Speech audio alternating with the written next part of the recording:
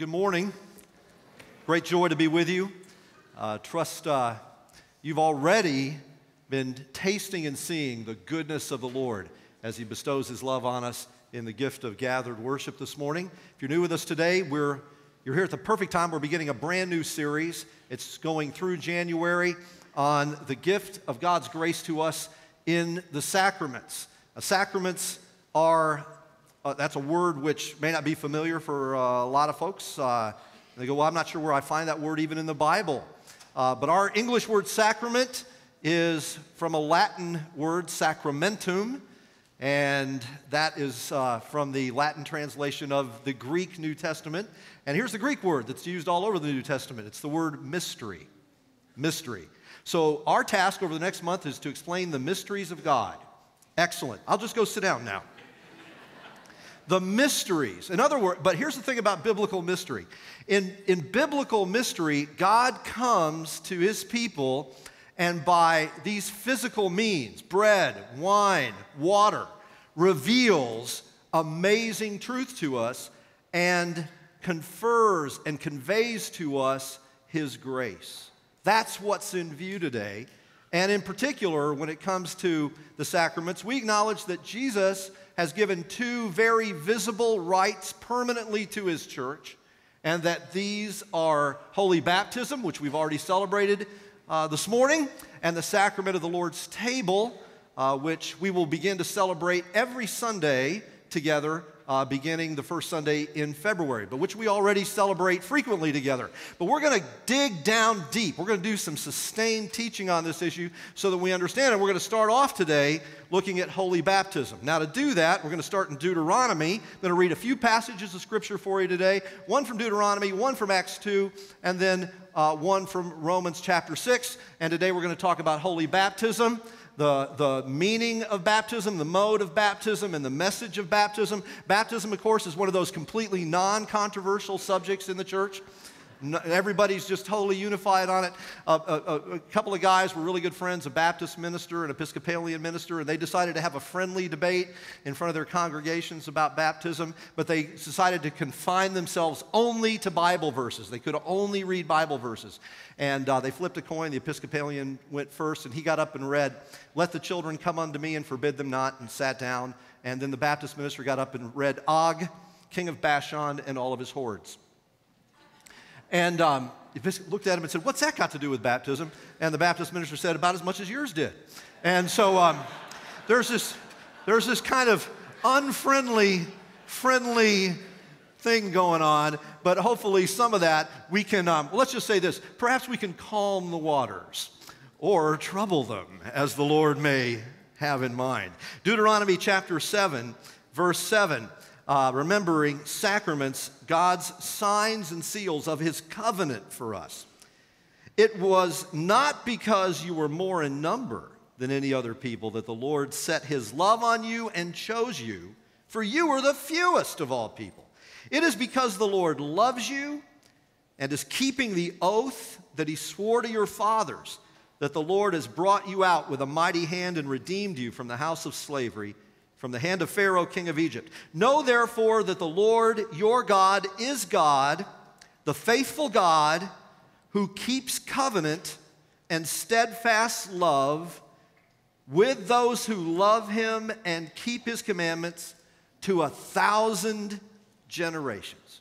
God is the covenant-making, covenant-keeping God, and He makes His covenant and keeps it to 1,000 generations. Acts 2, verses 38 and 39, day of Pentecost, Peter's preached his sermon, and people are stricken in their hearts. They want to believe in Jesus. "What do we do?" they cry out. And he says, "Repent and be baptized, every one of you, in the name of Jesus Christ for the forgiveness of your sins, and you will receive the gift of the Holy Spirit. For the promise is for you and for your children, and for all who are far off, everyone whom the Lord shall call to Himself." And then finally, in Romans chapter 6, let me read to you, beginning in verse 1, "What shall we say then? Are we to continue in sin that grace may abound? By no means. How can we who died to sin still live in it? Do you not know that all of us who have been baptized into Christ Jesus were baptized into his death. We were buried, therefore, with him by baptism into death, in order that, just as Christ was raised from the dead by the glory of the Father, we too might walk in newness of life. For if we have been united with him in a death like his, we shall certainly be united with him in a resurrection like his. We know that our old self was crucified with him in order that the body of sin might be brought to nothing, so that we would no longer be enslaved to sin. For the one who has died has been set free from sin. This is the word of the Lord. So, some of you know my story, some of you won't. I grew up in the Lutheran church, baptized, catechized, confirmed in the Lutheran church, what's now the Evangelical Lutheran Church in America, ELCA. When I was in my mid-teens, parents switched over to another Lutheran denomination, but that's where I grew up. So I was baptized as a baby. I was born on a Sunday morning, just in time for Sunday school, and a week later, I was brought into church, and they baptized me, thank God, in the name of the Father, Son, and Holy Spirit, setting me apart as a member of the visible church of Jesus Christ, and I'm very thankful for that. The faith of my parents, who recognize that children are the gift and blessing of the Lord, and children are part of the covenant community. I was raised in that, and but in my mid-teens, I grew very uncomfortable and unhappy with that understanding of baptism. And I remember a person who was a Lutheran minister giving me a theology book, and under baptism, I looked it up and it said, we cannot find a scriptural reason for infant baptism. Well, that was pretty much all I needed. And went, well, you know, I thought we were supposed to be standing on Scripture, and if you can't give me a good biblical reason, then I'm out of here. And so I rejected all of that, and I moved over into believing against infant baptism. This was, sort of a long journey that, I was leading churches that only practice believers' baptism, charismatic churches, for about 20 years. Then, in the process of being a parent, how many of you found out that being a parent changes you, right? Jesus changes you, and then your kids change you, right? And so we were looking at the issue of education. I'm not bothered about baptism. I know what I believe about baptism, but I got to look at the issue of education. How do you educate your children? And so I'm going to study the Bible. I'm going to study the Bible about education. I'm going to study the Bible about children. I want to know what the Bible says about children. And all of a sudden, as I got tucked into the Bible on children, I began to discover a biblical view of children, particularly a biblical view of children being in the covenant community. And that became a game changer for me. Because what I want to invite you to do with me this morning is not just think about the Bible, but think biblically about the Bible. Now, see, that's one of the things that we fail to do. What we do as post-Enlightenment Western people is we take our categories of thought into the Bible, and when you and I think, we think as individuals. We do very individualistic ways of approaching problems. But that's not the way Near Eastern people approached issues. They approached them covenantally, not just individualistically. They didn't think just in terms of the decision of an individual. They thought about covenant and households. And in fact, we're just not as mindful of it today because we don't spend as much time reading those genealogies in the Bible. You know those chapters in the Bible where you come to and you have just name after name after name after name, and you're like, oh, I've got to skip ahead through the Bible in a year reading program here. This is right up there with Leviticus and washing kidneys. Can I just skip over this, please? Right? And so you just name after name, you're like, But actually, those lists of names are the skeletal system of the entire biblical revelation.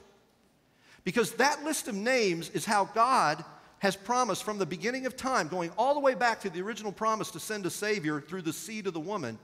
God has promised through His covenant, through successive generations, to fulfill His promise.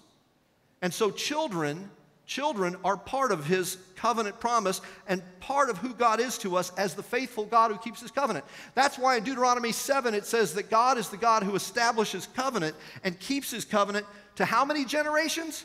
1,000 generations. Now, that doesn't mean that if you're in generation 1001, God looks at you and goes, "Up, you're out." That's not what that means. 1,000 is a biblical way of saying forever. God will never break his covenant. God is the covenant-making, covenant-keeping God. And when God makes a covenant, he never makes it with just an individual. Never. He always makes it with a head and all those who succeed onwards from that covenant head. And so when God makes a covenant with Adam, it's with Adam and all who are in Adam. It's with Noah and everyone who's in Noah. It's with Abraham and everyone who's in Abraham. And whenever God gives a covenant, listen to this, he gives a sign of the covenant. Here's the sign of the covenant. To Noah, what was it? It's a rainbow. To Abraham, it was the covenant of circumcision. And throughout those generations, the sign of the covenant was given. Even though many people weren't faithful to the covenant, God never broke it. God kept his promise even when people didn't. And they kept placing that sign on them, knowing that ultimately the promise of God will be fulfilled. Well, you know, the interesting thing is when you turn to the New Testament, it says we have a better covenant with better promises. How can a better covenant with better promises not include the children? That's not possible. In fact, it says in Acts chapter 2, as I just read to you this morning, Acts 2, 38 and 39, when Peter made that massive invitation in Jerusalem on the day of Pentecost, he said, "Repent and be baptized, every one of you, in the name of the Lord Jesus for the forgiveness of your sins, and you'll receive the gift of the Holy Spirit. Because the promise is for you and for your children and for all who are afar off, as many as God shall call to himself." And so in the New Testament, we read not just about individuals being baptized, though we certainly read about that, but we read too about whole households being baptized. Household baptism. I've had the privilege of doing that on a few occasions where you baptize every member of the household. Let me remind you again of 1 Corinthians 7:14. Paul talks about in a marriage where there's a Christian, where there's at least one believing parent, he says the child, listen to Paul's words, 1 Corinthians 7:14, is called holy. Now that doesn't mean holy in behavior. It means they're set apart. They're marked. They're part of God's people. When Paul writes to the church at Ephesus, to the saints, he gets to the end of it and he says, "And children," he includes the children among the saints. Well, what's the mark in the New Testament? What is the visible sign of membership in the covenant community? There was only ever one: holy baptism. We know that whole households were baptized, and we know that children were baptized because that's exactly how they're treated. And circumcision in Colossians 2 is directly connected with holy baptism.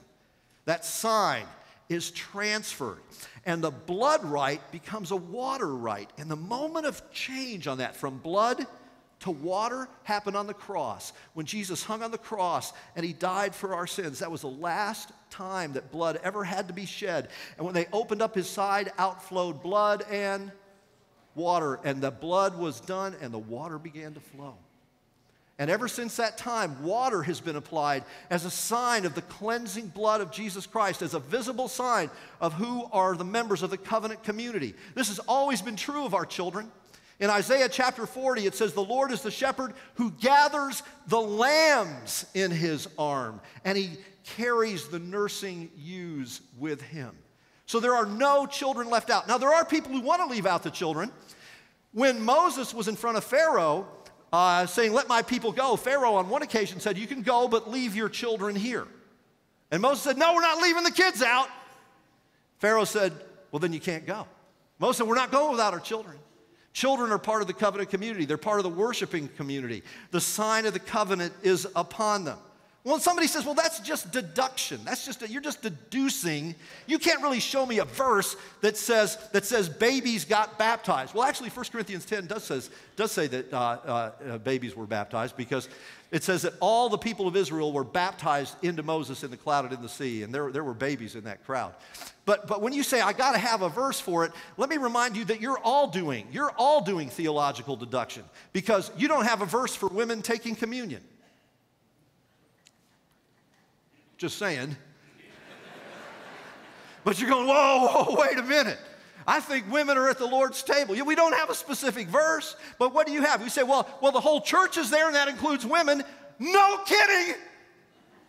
And it includes children and it includes infants. They're part of the covenant community. That's theological deduction. It's work that every single one of us have to do. So what do we know about baptism? I just wanted to lay that out there for children. You don't have to believe in infant baptism to be a member of this church. You do have to believe in it to be an officer in this church, but you don't have to believe in it to be a member of the church. But I do want you to understand that, that when God makes his covenant, he makes it across the generations. But whether you believe in it or not, what's baptism all about? Well, let me talk to you about its meaning, its mode, and its message. Well, in its meaning, look at Romans chapter 6, verses 3 through 7. Do you not know that all of us who have been baptized into Christ were baptized into his death? That's Romans chapter 3. Let me tell you two things about the meaning of baptism. The first one is this: union with Christ. Union with Christ. In Matthew 28, Jesus said, "Go therefore and make disciples of all nations, baptizing them into the name." Our English translations say in the name. And that can kind of sound like by the authority of. Like stop in the name of the law. But it's in the name, it's literally into the name. To be baptized means this. In the ancient world, baptism meant that you were joined to another. That's union. 1 Corinthians chapter 10, talking about the people of Israel, they were all baptized into Moses in the cloud and in the sea. So the very first thing that we know about baptism is that baptism is a sign of our being united to Jesus. It means that an old life has come to an end and a new life has begun. You've been joined to another. You've been baptized into Christ. And Paul goes on to say here, if you're buried with him by baptism into death, in order that just as Christ was raised from the dead by the glory of the Father, so we too might walk in newness of life. If we've been united with him in a death like his, we shall certainly be united with him in a resurrection like his. So in other words, what happens in baptism is this. You are united to Jesus, and listen to this, in holy baptism, his story becomes your story. On the cross, our story became his. Our story of sin became his, and he died and paid the penalty of that sin. In holy baptism, his story of death and resurrection becomes ours. We have new life in Jesus Christ. And baptism is a sign of that new life. Here's the second thing that's a sign of baptism: cleansing. Water is a cleansing agent, and it signifies the blood of Jesus cleansing us from all sin. In Acts 22:16, Paul, talking about his own testimony, says that the man who baptized him said, "Paul, rise and be baptized and wash away your sins." The word baptize in the Bible is always associated with cleansing. It shows up this way even when baptism itself is not in view. Let me give you a verse. Those of you who are taking notes can write this down, both of you. Luke 11:38. In Luke 11:38, there's a Pharisee who's mad at Jesus because Jesus didn't wash his hands before dinner. And he says, you didn't cleanse your hands. You didn't wash your hands before dinner. And the word that's used there in Luke 11:38 for cleansing, washing, is the word baptize. Now, by the way, how did that baptism work, by the way? Pouring water over his hands. So when somebody says, well, baptize automatically means immerse, and I'll get to more on that in a second. No, it doesn't. It can mean pouring. In Luke 11:38, that's exactly what it means. That's how they cleansed their hands. Held out their hands, and they poured water over it. And that's baptism. But it's about cleansing. So it's about being united to Christ, and it's about being cleansed from your sins. And we just know this. There's a beautiful moment in Brother, Where Art Thou? If you haven't seen it, man, you need to see it. Right? And Delmar, he gets it, man. There's a big baptism service going on down at the river, and he sees the people getting baptized. He runs over there, and the preacher baptizes them, and there must have been something in the water. And Delmar comes leaping up. I'm saved. I'm cleansed. All my sins are washed away. Even the Piggly Wiggly I knocked over in Yazoo City. And he said, said back to him, you said those charges were false. And he goes, well, that was a lie. And I'm cleansed of that too. Baptism is a sign, and it's a permanent sign in our lives, that the blood of Jesus is efficacious to the taking away of all of our sins, even if you knocked over a Piggly Wiggly in Yazoo City. Here's the second thing I want to talk to you about, the mode of baptism. The mode of baptism. Look at Romans chapter 6, verses 3 and 4. Don't you know that all of us who've been baptized into Christ were baptized into his death? We were buried, therefore, by him, or with him, by baptism into death, in order that just as Christ was raised from the dead by the glory of the Father, so we too might walk in newness of life. So there's the word baptized. Now, one of the things that my friends who want to insist on it being immersion, which I always insisted on too, saying that's the only possible way to do baptism, is that the Greek verb bapto means to dip or to immerse. Well, it can mean that. Or baptizo, to cause to be dipped or to cause to be immersed. It can mean that, and it is used that way. There are three modes of baptism which are really represented in the Bible and in the New Testament especially. Immersion, pouring, and sprinkling. And let me talk to you about all of those for just a second. The word bapto, baptizo, that group of words, doesn't always mean to immerse, though it can. And a good example of where it can is the leper Naaman. In the Greek version of the Old Testament, where Naaman the leper is told to go dip himself in the Jordan River, and he goes down 6 times and nothing happens, but on the 7th time he comes up and all of the leprosy is gone. Wonderful story. So he is immersed in the River Jordan. Wonderful example of that. Baptism by immersion, that's fine, but I want to caution you on it, because a lot of times I hear people say, well, that's the only way to do it because that's what burial looks like. You go down in burial and then you're raised up, and that's what Paul's talking about here. That sounds great, except that that's not how people were buried. That's not how they were buried in that era and in this part of the world. That's not how they buried people. They didn't bury them in the ground. If you were Roman, they burned your body. That's number one. So number two, if you're buried, that was a Hebrew tradition. They didn't bury you in the ground. They buried you in a cave. So if you want to get baptized, we got to kind of slide you through the water, kind of like this, real fast, It's not about going down and coming up, because the way they buried people was by putting them in caves. Don't want to be a bit grim with you, but the bodies would decompose and they collect up the bones and put them in bone boxes. And those are regularly discovered by archaeologists. So they weren't buried in the ground, they were buried in caves. So going down and coming up, that's not what that word's about at all. Just going to say that. Okay. Had to get my highlighter out of that. But there's nothing wrong with immersion. That's just fine. No worries. That's just the way that goes. But I want us to be clear about that it's perfectly acceptable. It's how it's used in the Bible. But that's not the only way it's used. It's also used by pouring. As I already mentioned, Luke 11:38. But then specifically in connection with being baptized, in Acts, Jesus says to his disciples, you will be baptized with the Holy Spirit not many days from now, Acts chapter 1. And then in Acts chapter 2, when that baptism with the Spirit occurs, Peter's explaining it, and he says, God has poured out this, which you see and hear, the work of the Spirit. He's poured it out. So baptism can mean immersion, and it's also used as pouring. And then you say, yeah, but sprinkling, there we got you. Because surely that's not in there. Oh, yes, it is.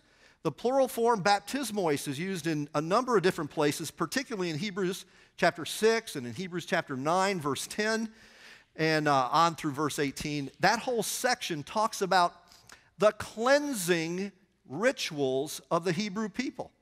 And it says that those cleansing rituals of the people and the priests, where blood was sprinkled on them, and oil and water were sprinkled on them, it calls them baptisms. Baptisms. So baptism is a word which is used referring to 3 different modes: immersion, pouring, and sprinkling. They're all deeply biblical. So there's no reason to despise any of them or reject any of them. What we do need to be clear about, however, is this last thing, and that's the message of baptism. Because baptism is an external and visible pledge by God. More often than not, people think that baptism is something we're saying. But baptism is first something God is saying. God's voice is over the waters, Psalm 29. God speaks over the waters, Genesis 1. God calls out over the waters at Jesus' baptism, Matthew chapter 3. This is my Son in whom I'm well pleased. God is the one who forgives sin. God is the one who unites us to Christ. It is first and foremost not something we're saying, it's something that God is effectually saying. It's something that He is doing. Romans chapter 6, verse 6, we know that our old self was crucified with Him in order that our body of sin might be brought to nothing, so that we would no longer be slaves to sin. Well, Paul goes on to develop that argument, and he says, if you're not slaves, in Romans chapter 8, then what are you? Sons. You're the children of the living God, and the Spirit is upon you, and the Spirit is within you, and you have a whole new life. The message of baptism is first of all from God. The message of baptism is God saying, you're mine. One of the ancient words, usages of that Latin word sacramentum was a Roman soldier, and he had a tattoo on his arm. If you were part of the 13th Legion, you had a tattoo on your arm that identified you forever as part of the 13th Legion. And you know what they called that? That visible sign? They called it sacramentum, the sign. Baptism, that you belong to another. When you get baptized, God is saying, you're mine. You go, well, I know some people who got baptized that didn't live much like it. Yeah, well, that doesn't mean that the baptism wasn't true. That just means they weren't faithful to it. If you see two people stand up and get married, the marriage is right. As soon as the minister says, I now pronounce you husband and wife, you may now kiss the bride, and they kiss. They came in one way, they leave with a new identity. Now, if the next day the husband wakes up and goes, you know, I don't feel too married. I don't really feel very married. What's the wife going to say? See that ring on your finger? Better act like it. Now, if he doesn't, does that mean he's not married? No, it just means he's not a very good husband. There are many people who have the sign that don't live in it. But that doesn't mean the sign isn't true. And it means that they're accountable. And I say to you, all of you this morning, if you're baptized in the name of the Father, Son, and Holy Spirit, God is saying about you, you're mine. Well, it's my body. I can do with it what I want. No, it isn't. You were bought with a price. Body and soul, you belong to Jesus, and the name of the Holy Trinity is on your life. You belong to Him, and if you're living for yourself instead of for Jesus, better get your rear end down here and repent at the end of this service. You don't even wait for just as I am. Get down here. You belong to Him. Here's the second thing. You're baptized by the Spirit, Paul says in 1 Corinthians 12, into the body. So the second message of baptism is not only God saying you're mine, but the church saying you're one of us. Now we've lost sight of that. We've lost sight of that in the West. Because people get baptized all the time and people go, oh, it's no big deal. If it's an infant baptism, people go, oh, isn't that sweet? And if it's an adult baptism, people go, yeah, that's great, I guess, but it's not really that big a deal, is it? Well, try that in Tehran. Try that in Saudi Arabia. Try that in India. Try that in front of your family that you have to leave, and the career you have to give up, and the life you may literally forfeit because you publicly received water on your head, or you were immersed in the name of the Father, Son, and Holy Spirit. Because baptism, listen, I can tell you right now, having been a missionary, listen carefully. People all the time say, oh yes, I believe in Jesus, and they say that all the time, but they've never really fully converted until they're what? Until they're baptized. Because when they get baptized, they're publicly being identified with the church of Jesus, with the body of Christ, and that can cost them their life. When you get baptized, the church is saying, you're part of us. God's saying, you're mine, and the church is saying, you're one of us. That's why I turn to you whenever we do a baptism, and I say, church, you're going to stand with these parents? You're going to pray with these parents? You're going to fulfill your vows to walk with these people? To help them raise this child in the nurture and admonition of the Lord? And beloved, this is why baptism is necessary for communion. In Exodus 12:48, it says that no one could come to Passover unless they'd first been circumcised. Circumcision was the sign of the covenant that said, you can now come to the table. That's why whenever we have the Lord's table, I say, if you're baptized in the name of the Father, Son, and Holy Spirit, and you're a believer in Jesus, and you're not trusting in your righteousness, but in His, then come to the table. It's alarming to me that people don't want to baptize their kids, but they do want them to come to the table. You want one sign of the covenant, but not the other. Please, give them both. They're part of the covenant community. The fact that you want them at the table shows that you know that intrinsically down in your heart. All we're saying, all the Bible is saying is wash before you eat. Come to the table, but be baptized. And so here's the truth. The message of baptism is this. God says you're mine. The church says you're one of us. And it's all because of the cross. Because Jesus said this about His cross. He said to people, can you have the baptism I'm about to undergo? The baptism? What was His baptism? The cross. And He went to the cross and He died for us. He died as our substitute, and He bore our sins and He carried them away. And then He was raised from the dead for us. And Jesus is saying to you, I'm offering you my life. The Savior is saying, I want to unite you to my life. I want you in me, and I want to be in you. My friend, how can you deny that to your covenant children? Those of you who are thinking about getting baptized, why do you delay? There's no need to. And there's no need for those of you who wonder if it took to wonder anymore. God took it seriously. Let me tell you something about baptism. It's one and done. You don't need to get re-baptized. That's a great sin against God. I did it. I had to repent of it. God takes baptism seriously even if you didn't. And if it was you were baptized in the name of the Father, Son, and Holy Spirit, it took.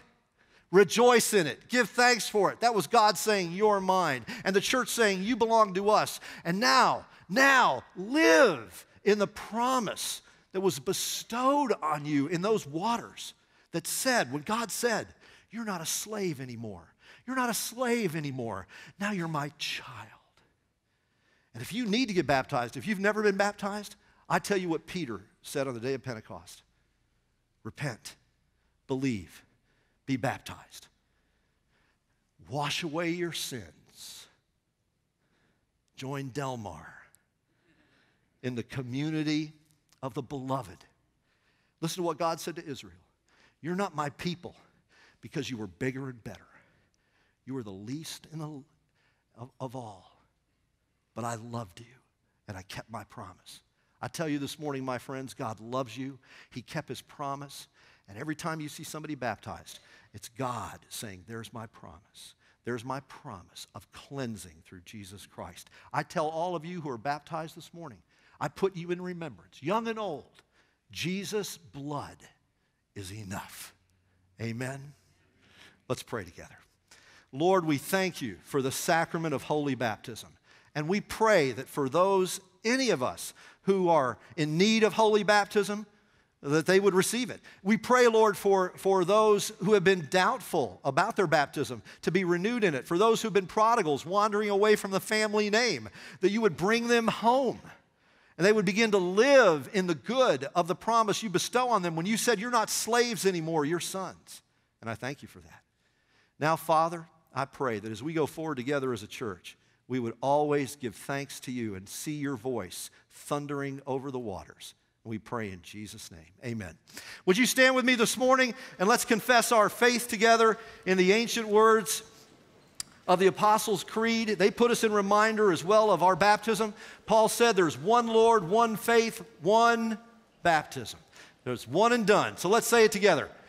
I believe in God, the Father Almighty, maker of heaven and earth, and in Jesus Christ, His only Son, our Lord, who was conceived by the Holy Spirit, born of the Virgin Mary, suffered under Pontius Pilate, was crucified, dead, and buried.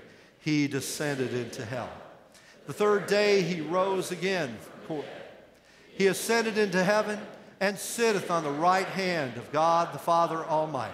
From thence He shall come to judge the quick and the dead.